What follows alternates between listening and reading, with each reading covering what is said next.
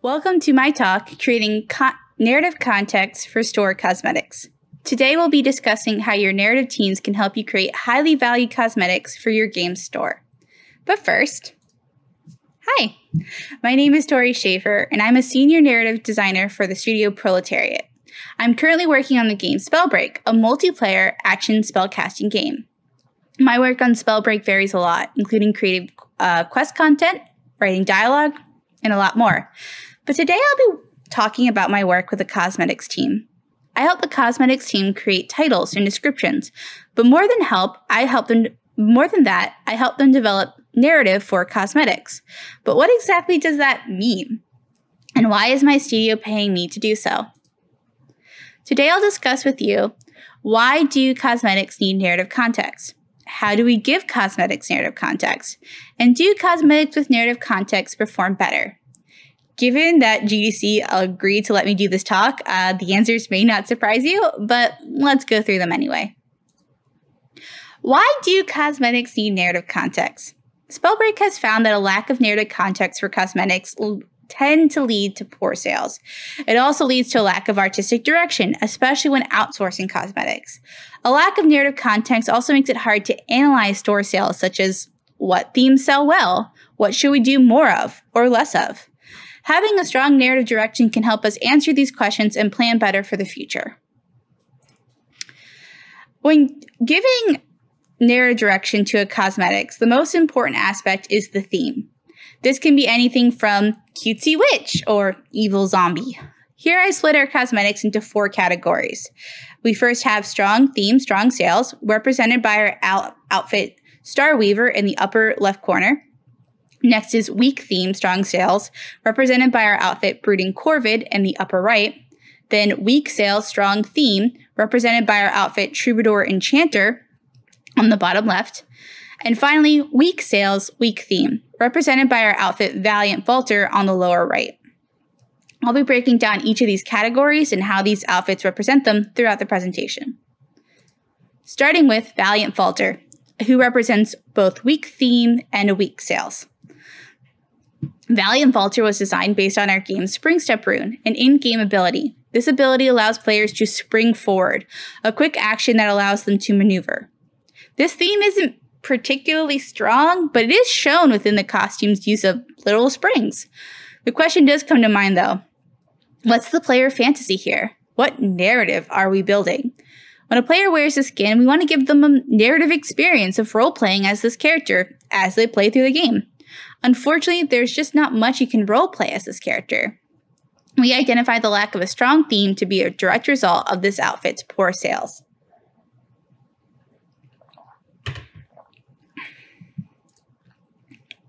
But what about an outfit that has a strong theme, but poor sales? Does that happen? Unfortunately, our game's Troubadour Enchanter is an example of this. His theme is very evident. He's a bard. He's handsome and dashing. He's paired with a lyre to strengthen this theme, which the player can purchase alongside him. This is a strong player fantasy. Bard is a very common fantasy trope. However, we found that this theme did not resonate with our players, leading to poorer sales than expected. We'll discuss later how power is a strong theme that resonates with our players, and upon reflection, we found that the bard trope may not feel powerful to players, thus leading to its poor sales. So, what did we learn through these failures? First, as my talk would indicate, weak themes lead to weak sales. As shown in the selection here, even outfits with solid designs and aesthetic choices can sell poorly. If an outfit isn't portraying a strong player fantasy, it's less appealing to purchase. On the flip side, the outfit's theme could be strong, but not resonate with players. However, strong themes allow us to analyze player purchases. We can evaluate those themes, discover which ones are the most popular, and create new cosmetics based on those themes. Thus, our team on Spellbreak came to the conclusion that cosmetics need narrative context. Surprise, surprise for all of you attending this talk. Now, as a narrative designer, I wouldn't have much to do with cosmetics generally, right? I mean, I come up with the names and descriptions since I'm also the team's writer, but usually that comes after visuals are complete. Narrative design tends to be related to NPCs that feature in the game story. For example, I may request a spunky character have short hair to show that she is spunky. But for cosmetics, the characters don't have dialogue or story significance. Does that mean they shouldn't have personalities, stories, themes? Well, I'm here to argue that giving cosmetics narrative context leads to compelling character visuals. In turn, that leads to stronger overall player engagement and sales. Which begs the question, how do we give cosmetics narrative context? With Spellbreak, we start with narrative prompts first and foremost, which are created by me. I come up with these themes through team suggestions, research, and requests from store product owners. Here I show an example of some narrative themes I came up with for Halloween content. I like to have at least a placeholder name to help solidify discussion. Maybe that placeholder name tends to be the final name, maybe not. But, just so that we're referring to that cosmetic by name during discussion, and then later on when the visuals have been finalized and the theme has been finalized, finalizing that name and description as well. The narrative direction is short and to the point. Here I even linked to simple visuals to emphasize my point, as you can see in the blue text within the Excel sheet. While I may suggest visual directions to help with the theme, I try not to be too specific. Ultimately, this is just a starting point for discussion. It is in no way final. I create many themes, which are then selected by product owners to move forward with. Some may be rejected completely, and that's just the way it goes. As for all of these prompts, all 5 were approved and moved forward with for our Halloween holiday cosmetics outfits. But today, we're going to focus on a different skin.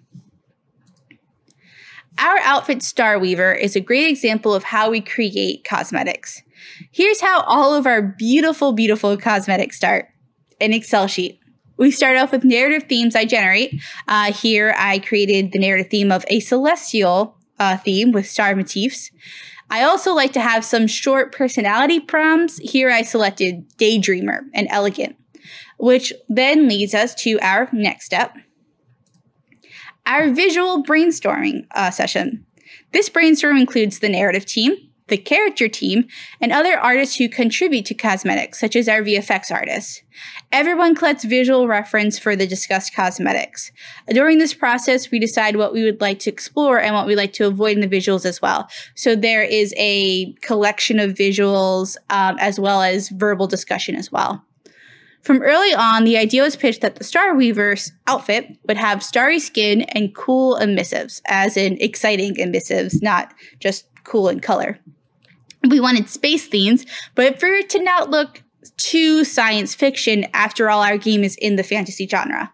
Our brainstorms will have dozens and dozens of references collected by the various team members, but the character lead will then comb through the photos and choose a select few.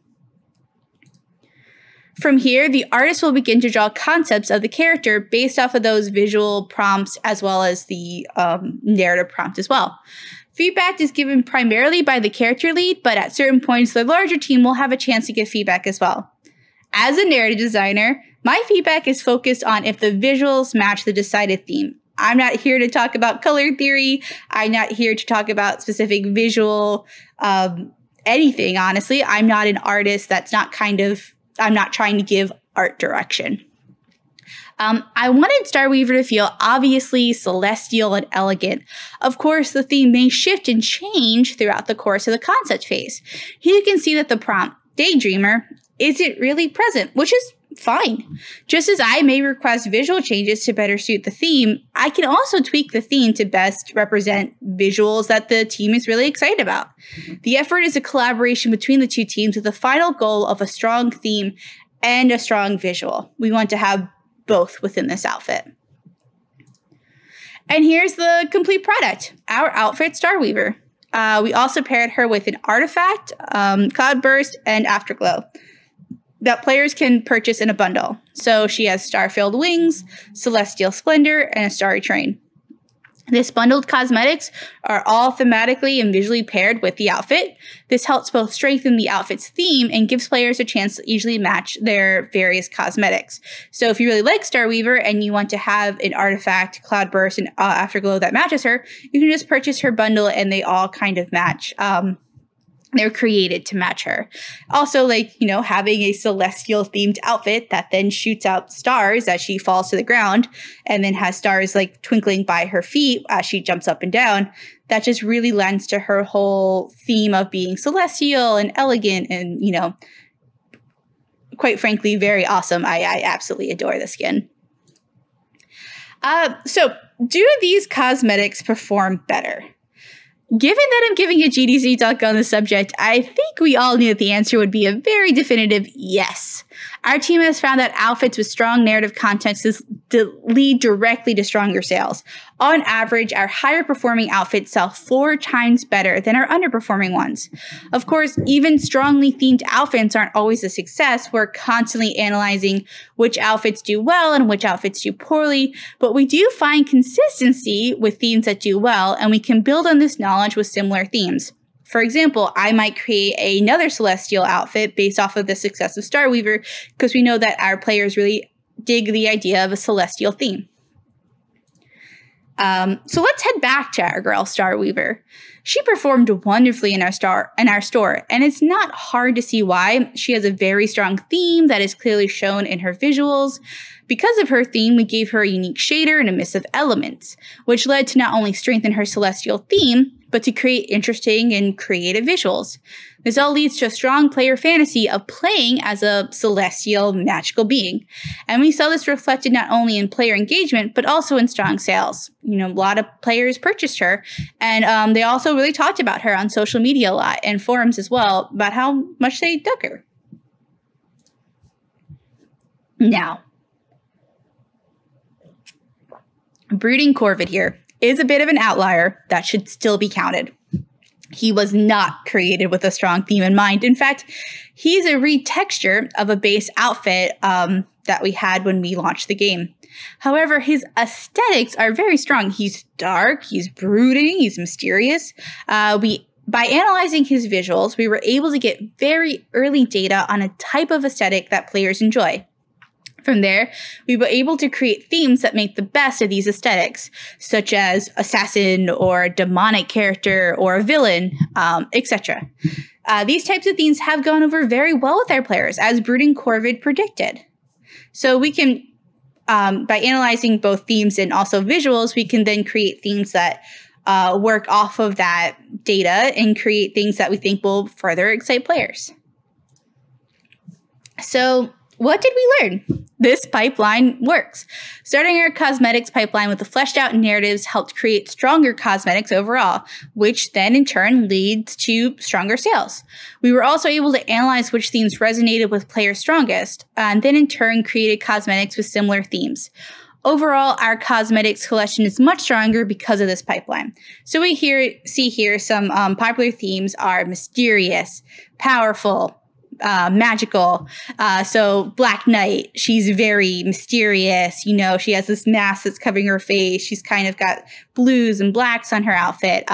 Blade Master Sakura, she looked very powerful. She has, samurai armor and this big katana on her back.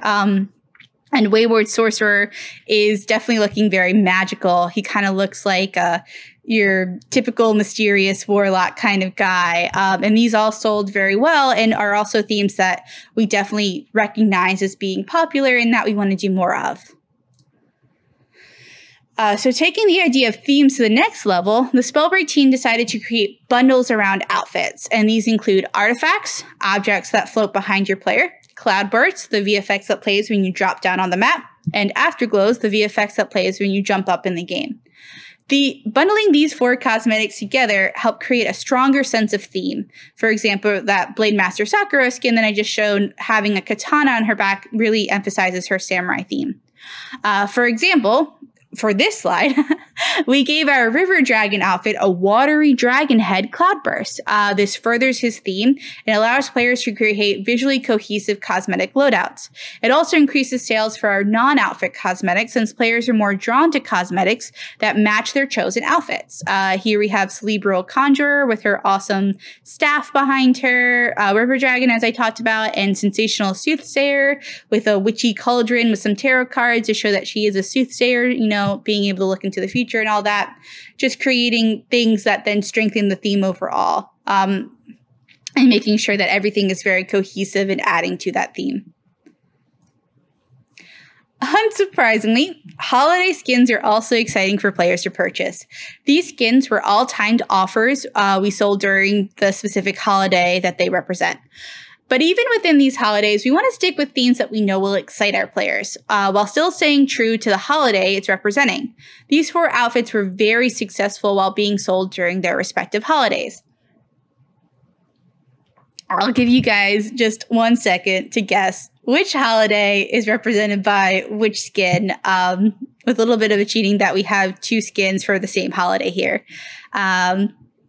Go ahead and get your guesses in now because I'm about to go over them.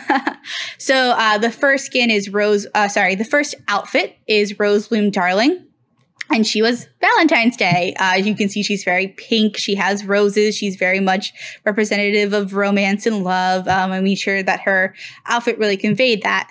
Next up is the Baron, who is Halloween skin, if you can believe it. Very spooky and mysterious, as well as Snow Wraith, who is based off the Yuki Onna legend. She is, you know, also mysterious and powerful, you know, a ghostly kind of figure. And then Prancing Lion, who is a Chinese New Year skin as well. Skin. He is based off of the dancing lions in the parades for Chinese New Year. All skins that we were very excited about as they were being made, and they sold very well, and players seemed to really like them as well. So just showing how we can tie holidays and themes together to create outfits that players are really excited about. The Spellbright team also decided to create this concept of ascending cosmetics. So these outfits upgrade as the players complete quest content specific to that outfit. So for example, you can deal damage with ice in our game, and that helps you upgrade the Ascending Valkyrie outfit. This setup marries player action with player visuals. The stronger, more experienced you become in game, the stronger, more experienced your outfit looks. It also plays on the theme of power, which our players really resonate with. These characters become more powerful looking as they are upgraded, which players really enjoyed. So Valkyrie, and we also paired them with specific elements in the game. In Spellbreak, you can fight with ice, lightning, air, toxic, fire, and wind. I believe I said those 6 correctly. So Ascending Valkyrie was our ice-themed skin. Our Corsair Ascending outfit is Pyromancer themed, so fire themed. And then our Ascending Titan skin was stone. Did I say stone in my listing? This is off the top of my head. So he was representative stone. So if you really like playing as a Frostborn ice mage player, you would definitely be drawn to Ascending Valkyrie, as you also have to play as that class to upgrade her and make her more powerful. And we found that players really liked this idea and really dug it, and, you know, obviously very happy about that as well. Put a lot of time and effort into creating exciting themes for these outfits, since they are more labor intensive, and also making sure that you know, they have something that players will definitely resonate with. So this is just accumulation of all of our research of what themes do well and how can we create visuals to tie together with those themes and things like that. Very exciting stuff, I suppose. I also did help implement the quest for these outfits as well. Which is funny that, you know, that my other job of doing quest stuff then ties into my cosmetics gig of helping with themes and things like that. So to reiterate the point of this talk, the thesis, the main point, I believe that cosmetics should have narrative context. Whether this is decided by a member of your narrative design team, your writing team, or your art team, starting the process of creating cosmetic by first creating narrative context is a good thing. It can help you create cosmetics with stronger visuals that resonate with your players, ultimately resulting in more sales, more player engagement, and a happier game community. I hope you can take this talk and you can kind of, if you desire to do so, implement it within your own cosmetics pipeline and try it out, or just, see how we do things and what works for us, which I think is always exciting to see at a good old GDC. And that's it. That's my talk. Thank you so much for attending. If you have any questions or wish to contact me, here is my website, my Twitter. I'm also posting up my email. Feel free to shoot me any questions. I think at this time, I'm also within the audience answering questions, hopefully as well. So you can always message me through the GDC app as well. And I hope you all have a great GDC. And once again, thank you for attending my talk.